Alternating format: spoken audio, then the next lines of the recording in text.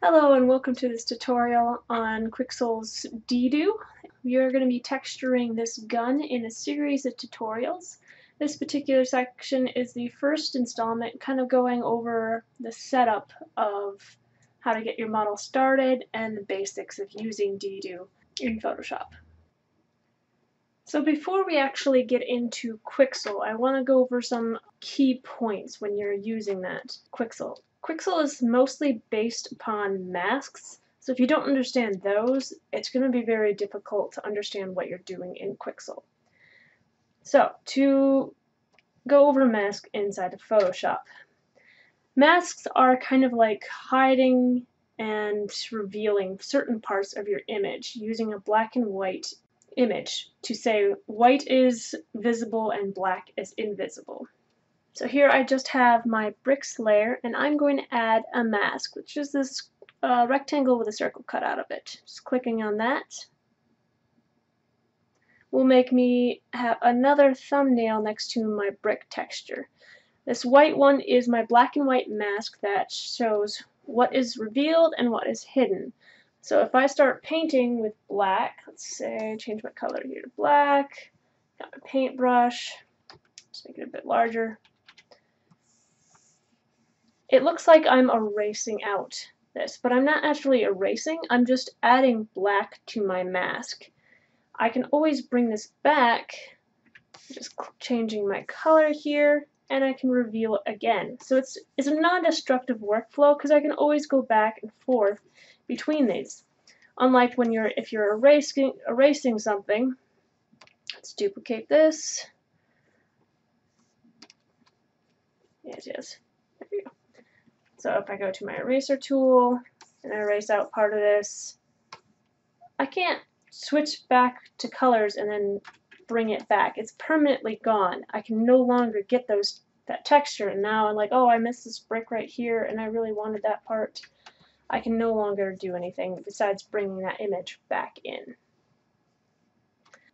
So very, very useful to use these masks.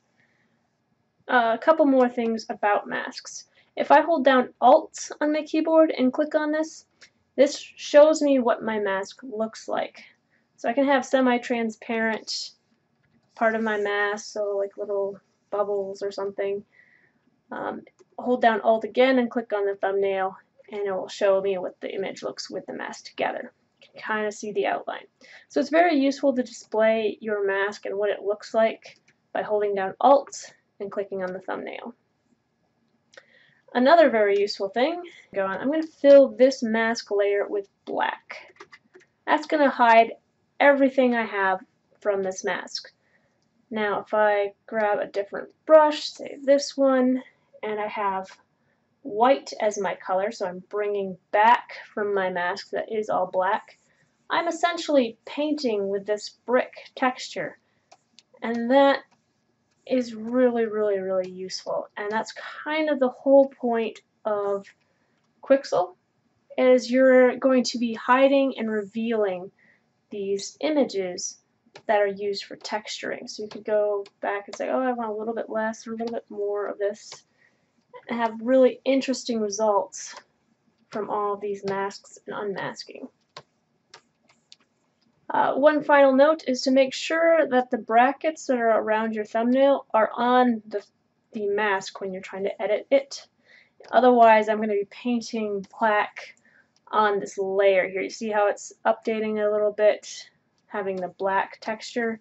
I'm actually permanently changing my texture image. So if I hold down Shift and click on this thumbnail, it will hide my mask, and I just see the image below. So another useful thing, just holding Shift and clicking on it. So you can see I have permanently changed this. So I'd have to go back in my history palette until I find a place where I didn't paint on my actual image. Alright. And I can of course fill this entire layer with black or white by hitting Alt Backspace, which is just the fill bucket, essentially the hotkey for it. With filling it black or filling it white brings it back, or hides it. One more thing, let's paint with some black and have a little smiley face, because why not? There's this link icon between the texture and your mask. If I click on that link, it's no longer attached to that texture. So now I could actually move my mask around with my move tool selected, just shifting it all about. So I could line it up a little bit better if I need to. Then click on that link icon again. That'll be good. With it linked together, when I use my move tool, I'm actually going to be moving the whole texture and its mask. See the bordering edges. Okay, so I think that's enough about masks. It is really important that you get this concept black and white and revealing, and that you're not erasing anything, you're only just hiding it temporarily. Once you get that, Quixel makes a lot more sense. So along that same vein of masking, Quixel uses something called a color ID.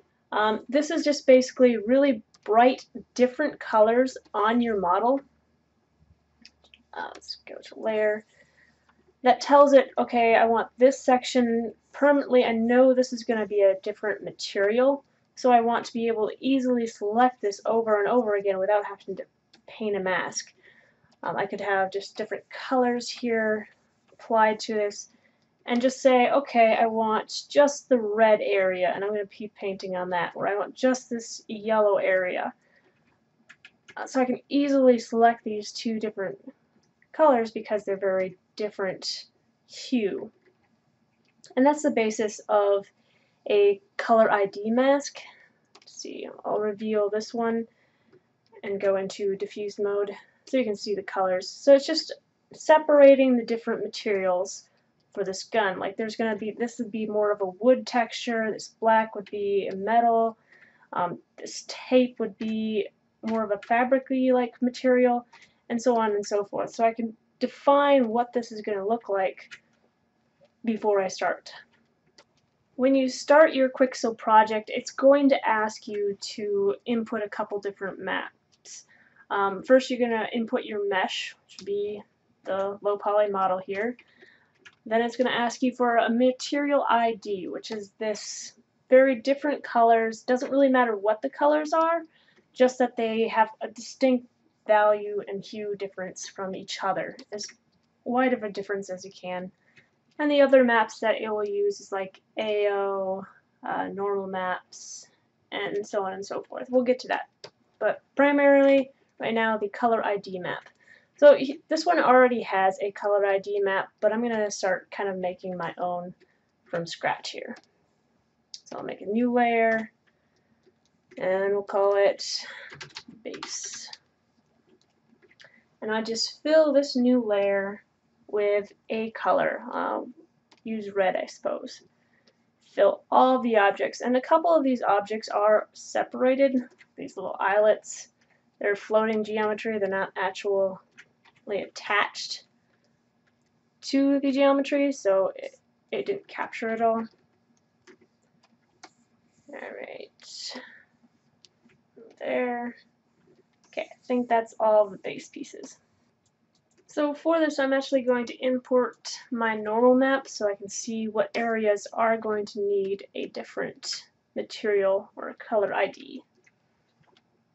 Go to texture, import, and color map. This happens to have two UV sets. We're just going to use that one.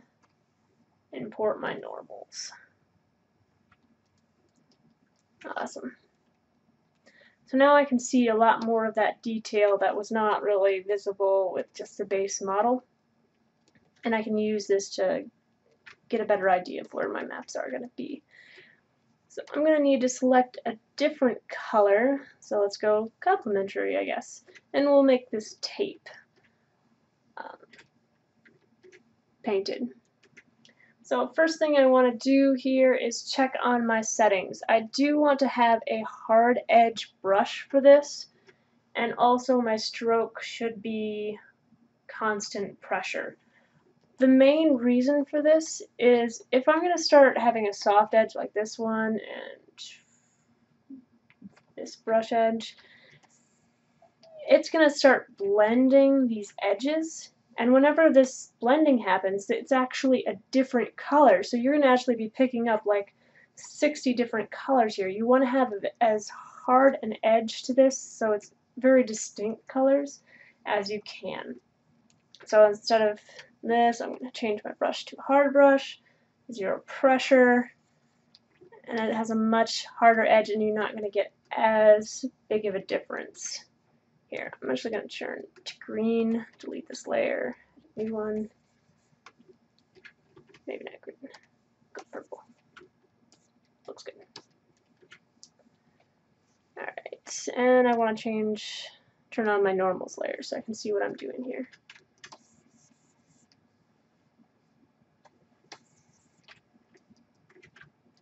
So I want this to be as close as I can. If you were making this in ZBrush or something, you'd probably do this a little bit different. You'd use your high poly to get your color ID maps, but since I don't have that file and I'm just kind of demonstrating how you would go about painting color ID maps after the fact, we'll be using this method. So try and get it as close as possible.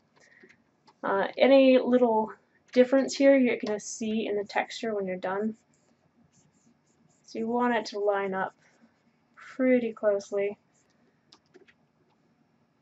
Get a little bit closer on the edge. And I'll go switch to my eraser, change the brush to a hard edge.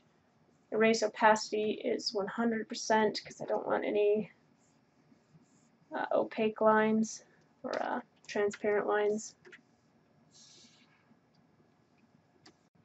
Now I'm not going to go through this whole thing, just the strap here for demonstration purposes and how I would go about this. So we'll just the strap. This particular model, because it was provided from Quixel, already has a color ID map that I'll be using later on.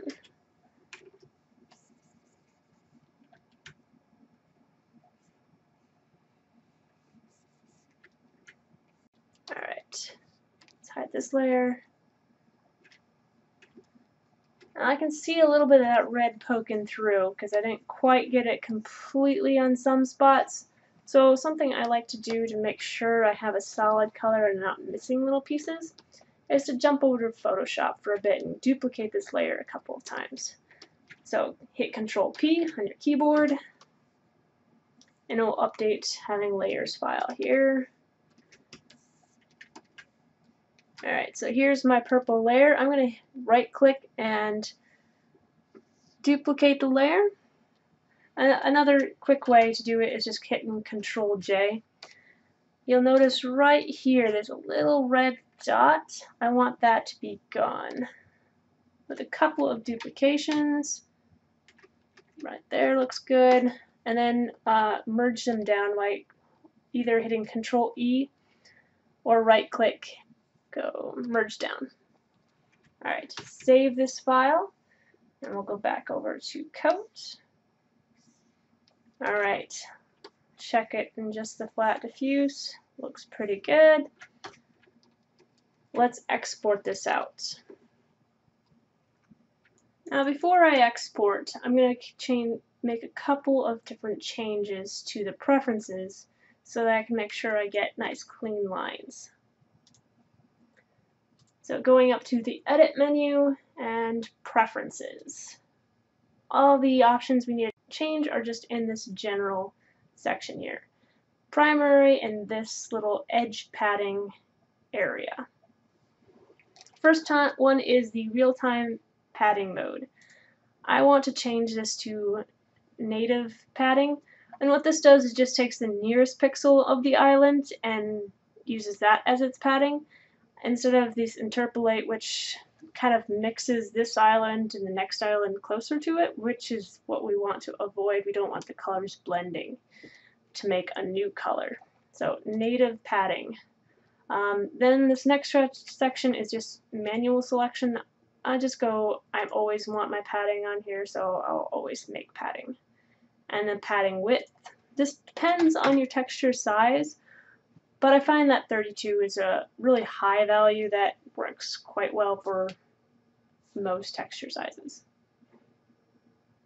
And once you're done with that, click OK, and you should be ready to export. So I'm going to go Texture, Export, and All Layers Color. I happen to have multiple UV sets. I'm just going to export out one. You probably won't have that error. And just save it as gun ID or whatever file set makes sense. Let's open that up. So here is my color ID map.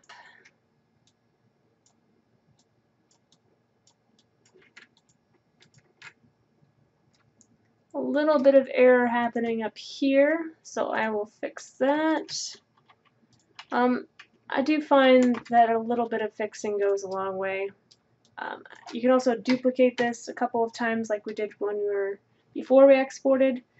Hit Control J, then hold down Shift, click between the two layers that you want to do, right click, and merge the layers. That still doesn't quite get everything in this one. So select the color, just paint in